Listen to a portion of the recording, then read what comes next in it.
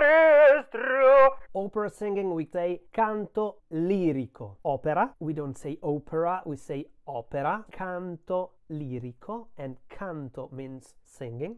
Lirico means lyrical. Female voices, we have the soprano, then we have the mezzo soprano, oftentimes referred to as just a mezzo, and then we have the contralto. Funnily enough, the three female voices and the female singers are indicated with masculine noun. Male voices, highest up there, which is tenore. Getting low, we have the baritono.